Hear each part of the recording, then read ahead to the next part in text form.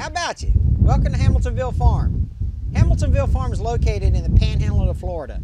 Now why do you need to know that? Because Florida is the sunshine state. And when I bought my Mahindra 4540, it did not come with a canopy. And I needed something to protect me from all this sunshine that we have down here. So when I was working in my fields or when I was working around the yard trying to clean up stuff, I gotta have some protection from that summer heat, that sunshine. I mean, it is brutal down here in the panhandle of Florida. And so I did all my research and I looked at all the forums, I looked at all the websites, and I think I made the best decision by going with RHINOHIDE canopies. And so today's video, I'm going to show you how to install RHINOHIDE canopies.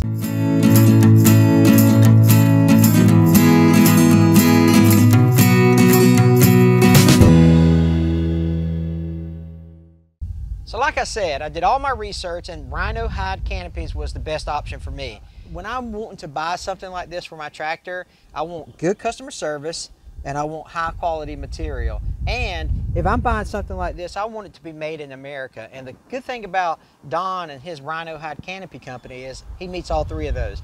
He's got great customer service, the quality of the product that he makes is outstanding, and it's 100% American made. And so with those three factors, I was like, you know what, I need to get a RHINOHIDE canopy. I'm actually going to put a link in the description below where you can actually order your RHINOHIDE canopy as well. So Don was gracious enough to send us this RHINOHIDE canopy to put on our Mahindra 4540. So let's talk about each component. All right, this is the actual canopy itself. This is made from injected molded plastic. It's UV resistant, it's very durable, and it's a high quality. So it's not going to fade, it's not going to warp, it's not going to twist. And I think there's even a video of Don shooting a 20 gauge shotgun through this thing, showing how durable and how tough it is. So you know you're getting a good product when someone's testing it with shotguns, right? So anyway, so this is the actual canopy itself. And what the kit comes with, it comes with the struts that you place on it. And I've got the easy on, easy off model. It comes with all the hardware, it comes with the U-bolts, comes with the mounting brackets, it comes with the screen patches underneath it, and of course the brackets that mount onto the struts that mount onto the bracket itself. So this is the complete kit. It's got everything you need to install the RHINOHIDE canopy onto your tractor. It's a simple process, and I think that when Don was thinking about the design of this RHINOHIDE canopy, he was thinking about, hey, how can I make this as customizable as possible? And so that's why you have so many options on keep it on your ROPS. And the easy on, easy off model, I can take it on and off, and I can even, if I had a backhoe on the back of this, I could take it off, turn it around and put it on the backhoe. Or if I had a zero-turn mower, I could take it off my tractor and put it on my zero-turn mower that had a rollover protection system on it. So Don's really thought about a lot of this stuff when he went into the design and the manufacturing of the RHINOHIDE canopy. So with that being said, let's get started on actually putting it on the tractor.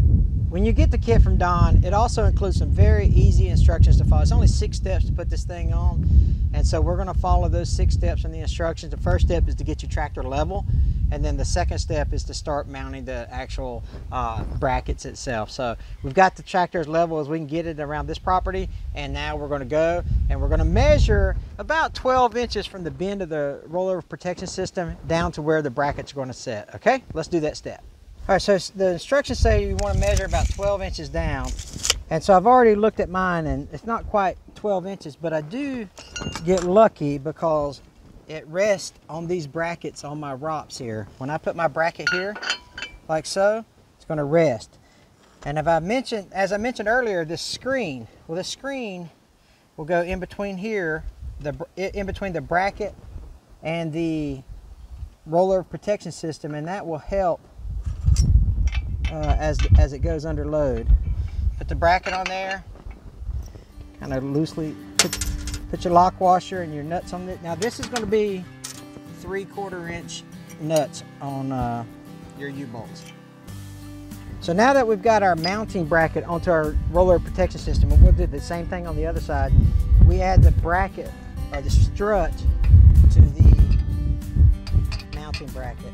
And we're only going to put the top bolt in at first. I want to put this strut on the bracket using a 9/16 wrench and a 9/16 socket. You know, of course, if you got like an impact driver or something, this will make it go a little quicker. But you're only gonna put the top bolt in first. So far it's been super easy to put on. No issues so far, pretty simple, pretty intuitive. All right, I'm not gonna tighten it the whole way because I want this, see if you can look up here, I want this strut to actually move because I'm gonna do some adjustments here. And then after I get it where I want it, I'm gonna tighten it down. Okay, so let's move on to the next step.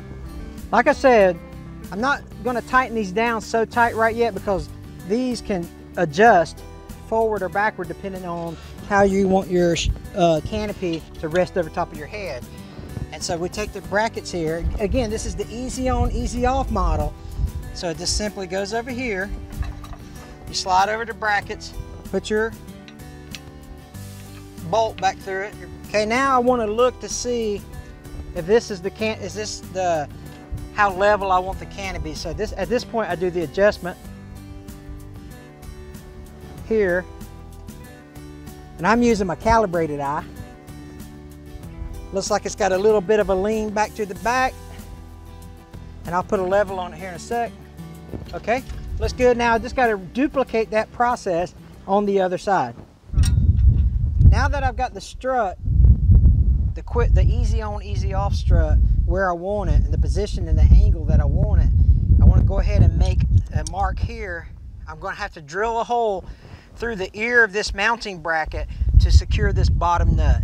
And that's going to be the first of 6 holes I've got to drill. I've got to drill one on this side, one on the other side on the same bracket, and then 4 in the canopy shell itself, and then I'm done. I'm almost done putting this thing on. So far it's been super easy, super customizable, and I'm digging it so far. So let's drill these holes right quick. All right, Don, when he ships out his instructions and the 6 easy steps to put this thing on, recommends that you put a C-clamp here when you drill the hole on the bottom.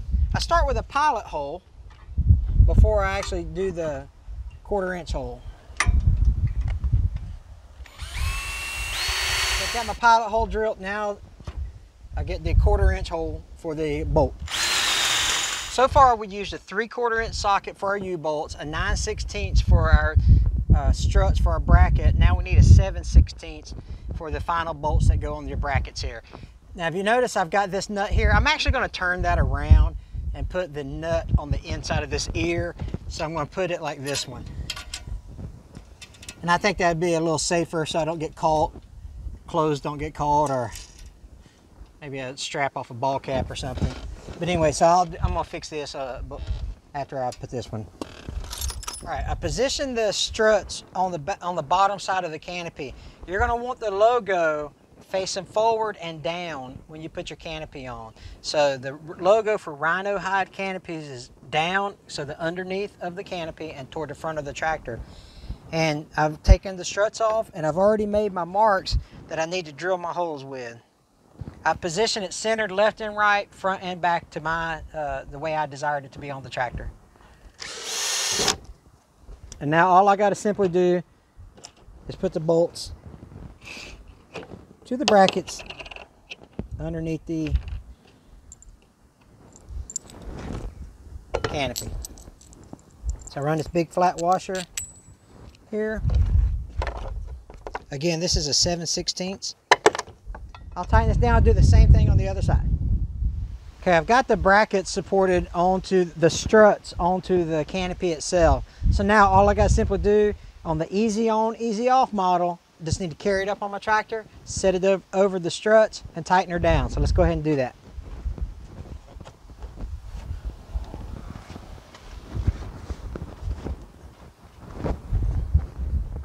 So far, pretty easy.